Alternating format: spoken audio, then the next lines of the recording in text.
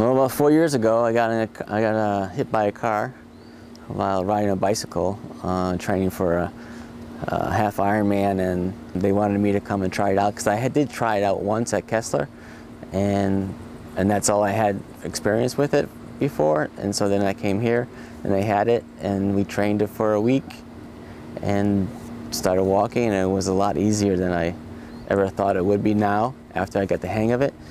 And so that now it's just an awesome experience coming here and checking it out and walking around and watching people look at you in amazement. And so I've been having a pretty good experience here so far. Well, standing up was pretty cool. The first step, I was a little wary about the machine and whether or not the battery was powered up and everything else was okay. But then when I saw the little sign there, it said "Made in USA" and not in China, I was kind of relieved a little bit.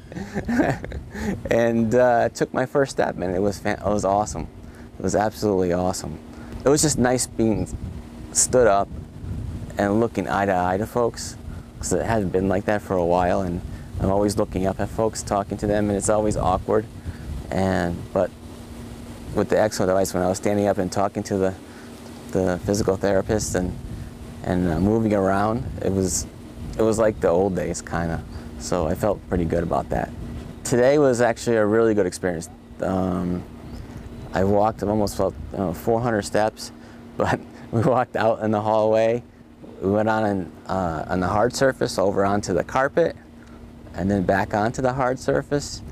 And over the thresholds, which I haven't done yet, and that was pretty nice to happen today, because of the prior day it was kind of difficult for doing things, and I'm still not sure why, but today was actually it was a great day.